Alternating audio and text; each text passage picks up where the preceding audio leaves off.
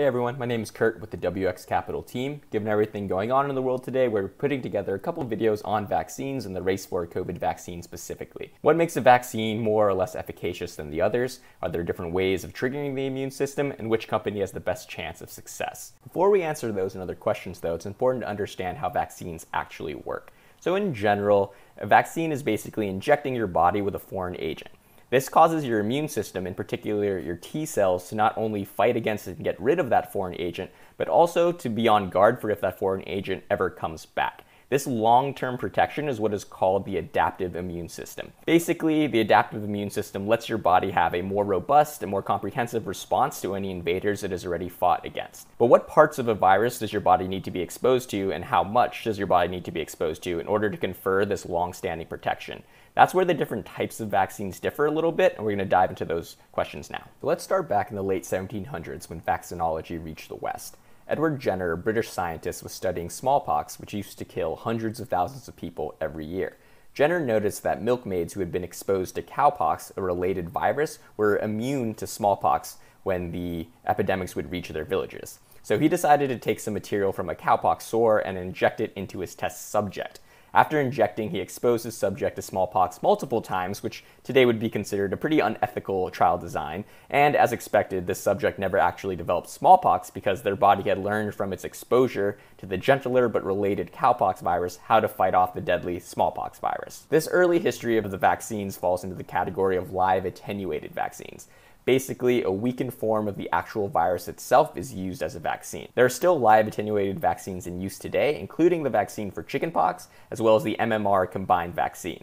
However, some of the limitations of this type of vaccine include that they are difficult to store, and people with weakened immune systems generally are not able to receive these types of vaccines. Let's fast forward now to the 1950s with the devastating polio virus that caused a national health crisis in the US, including crippling FDR as a child.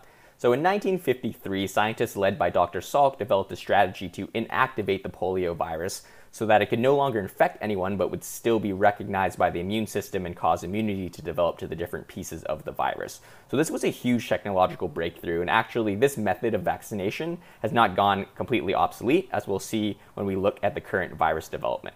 So for example, there are certain key players in the COVID vaccine space who are taking this inactivated vaccine approach. Sinovac, a Chinese company and a major contender to have the first vaccine available, is using this approach. So we've really now developed more effective ways to inactivate the virus and optimize the immunogenicity, but this still borrows heavily from the vaccine approach developed by Dr. Salk in 1953. So the next evolution of vaccine technology is to use only specific parts of the virus instead of using, let's say, the whole weakened form of a virus or the whole inactivated form of the virus. For example, we have vaccines that target only a specific protein that is found on the surface of the virus. There are actually a lot of vaccines you yourself are probably familiar with that fall under this category. For example, the HPV vaccines or recombinant vaccines that target the capsid protein. So one limitation is that ongoing protection against disease typically requires booster shots in order to keep your immune system primed. So, for example, with the HPV vaccine, in general, you're receiving multiple doses, depending on when you start the course, in order to achieve that long-term immunity. Some of the advantages, though, are that because you're only using a piece of the virus, even people with weak immune systems can generally get these types of vaccines with few issues anticipated. So those are all very well-established, historically validated forms of vaccines. But we've actually also seen some really cool new technologies hitting the clinic in the last few years as well. One of these is to use a viral vector vaccine. So, for example, the AstraZeneca COVID vaccine is actually a recombinant viral vector approach. So the way these vaccines work is to actually inject a live virus into the patient. But don't worry, this isn't the COVID virus. What they're using is called an adenovirus, which are also used in gene therapies. Thankfully, this virus can't replicate itself in humans as they put it in a weakened but still alive state. And using this virus, scientists are able to insert genes to produce pieces of the COVID virus that will then trigger an immune response. So this way, when the actual COVID virus tries to infect the body, the immune system already recognizes parts of it, leading to COVID being stopped in its tracks. The mRNA-based technique has been in development for other infectious diseases such as Zika and Ebola, and represents what most would consider the most cutting-edge technological approach here. It definitely has some pretty key advantages in that it cuts down the manufacturing burden that comes with something like viral inactivation, and also doesn't need to be incorporated into the genome of the cell to invoke the immune response. Instead, the cell just needs to be able to read this mRNA, which contains instructions to build proteins for bits of the virus that will basically then cause an immune reaction. mRNA transcripts are also pretty transient, so the expectation is that they would disappear from circulation fairly quickly.